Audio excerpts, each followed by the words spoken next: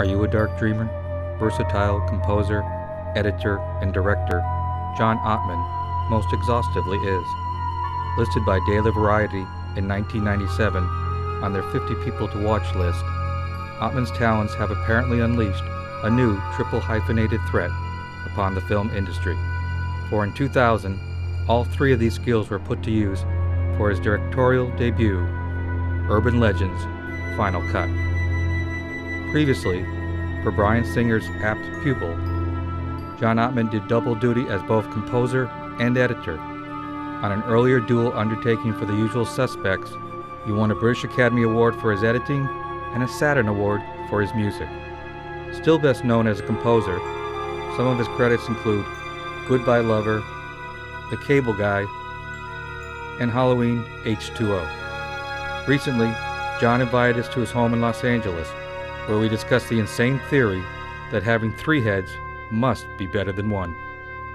John, could you tell us about your current feature called Iraq Attack? Iraq Attack is a film I'm scoring, and it's for Dean Devlin and Roland Emmerich, who are the two guys behind Independence Day and Godzilla and the big monster event films. And this one's an art film, though, about giant spiders attacking the world. No, I'm just kidding. It's actually not an art film at all. And but it's fun to have infiltrated their team and do a score for them. And it's sort of a tongue-in-cheek monster film. Their inspiration for it was the movie Tarantula, which was, I think, a 1950s monster film. So it's sort of in that spirit, where the score has to be suspenseful, but at the same time let the audience know that this isn't supposed to be necessarily serious. So I have to sort of put a wink in the eye the whole time with the score, so the audience knows we're just kidding. Well, what's the deadline like to compose a feature film? I mean, is it weeks, months? Usually the deadline to do a score is always brutal in some way. Even if you're hired early on, it ends up being brutal in the end because there's usually all the efforts in the world to bring the composer on early, to start writing, but the film always is in flux. And the re-editing, having new test screenings, and then re-editing the film again. So in the end of the day, you probably have maybe 3 or 4 weeks to write a score, which, depending on the minutes of music and the size of the score, may not be bad. But Iraq Attack is about 90 minutes of music for a 90-piece orchestra. So it's going to be complete sleep deprivation process when by the time you get to the scoring stage, you're usually near death.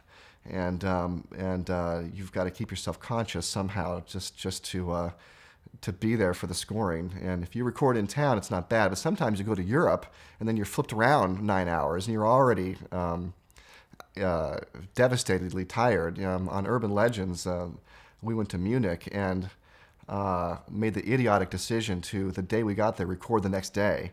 Is there any times when you've had a very strong idea how the score should run, and then eventually the director totally changes your conception of it? I haven't had that happen too badly because from the very beginning I tell them the concept and then right away have them hear a rendering. Here's what I'm thinking.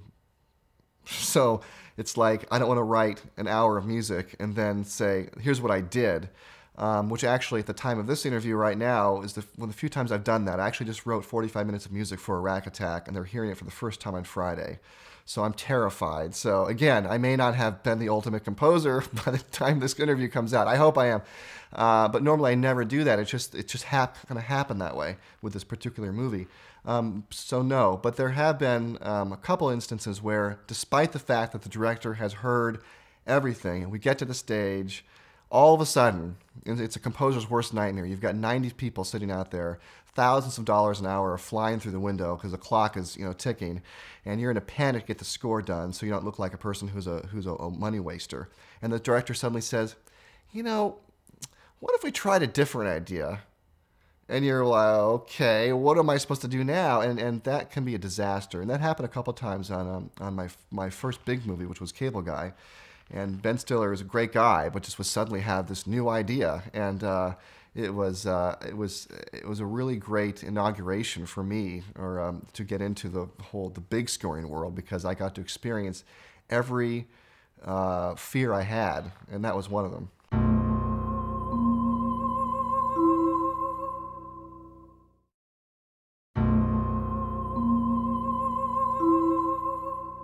Halloween H2O.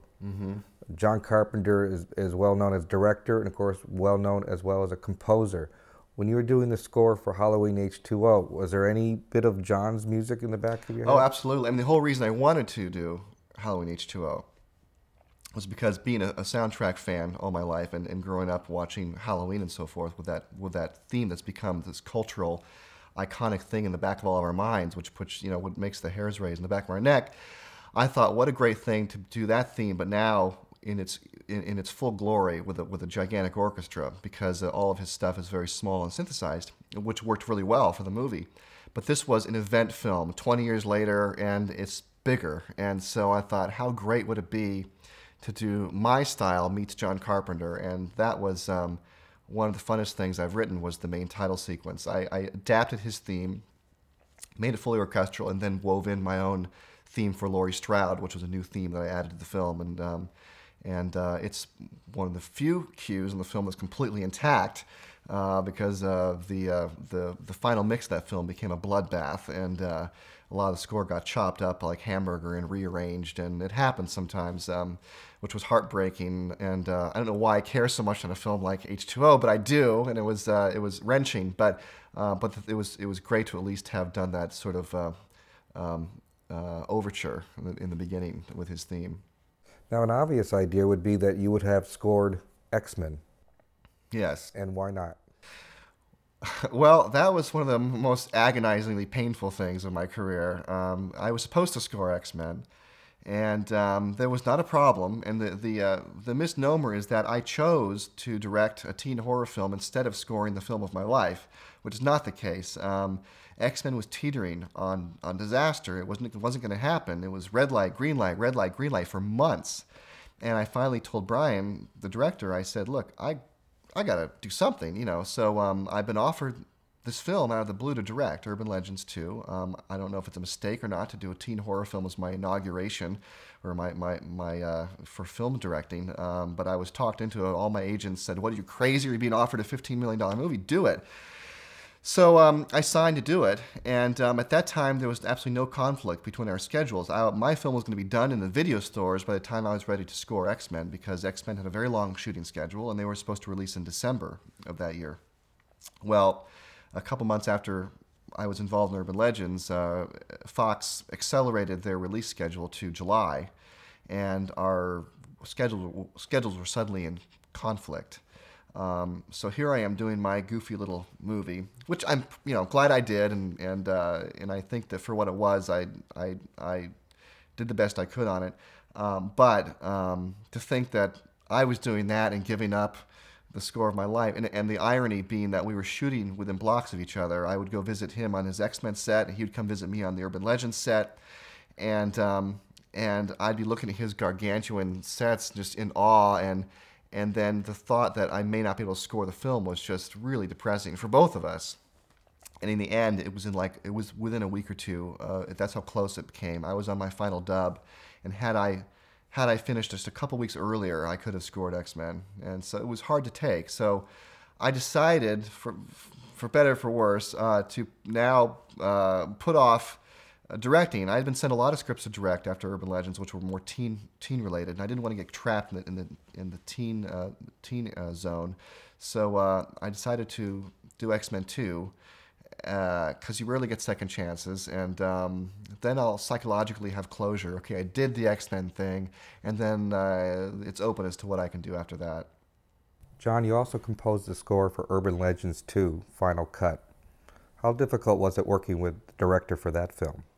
It was more difficult than I had possibly imagined. As the editor on the film as well, I had temporarily scored it with soundtrack music to sell my cuts to the studio and to have test screenings and so forth.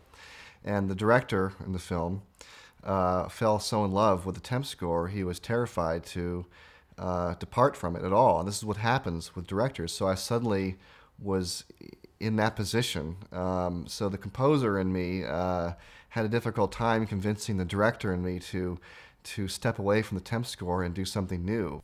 John, you've had a very varied career as a successful composer, editor, and now director.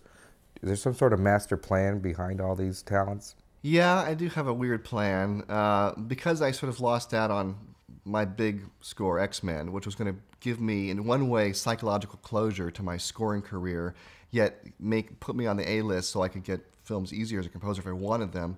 Because I lost that, I sort of have this psychotic desire to do that, and X-Men 2 is a sort of way to have a second chance. And the cost in that, holding out for X-Men 2, has been saying no to a lot of directing projects. But the game plan is to score a lot of films and sort of build a cushion financially so that I can get through X-Men 2 and then have the option, and I think the doors are still open, and go direct something that I feel more personal to, that may not pay a whole lot of money, but then I won't have to worry about it because I will have been a scoring whore for a while. Join me here again, on the wild side of the imagination, where a sense of wonder and a feeling of terror can often intersect. You'll find us waiting here, the dark dreamers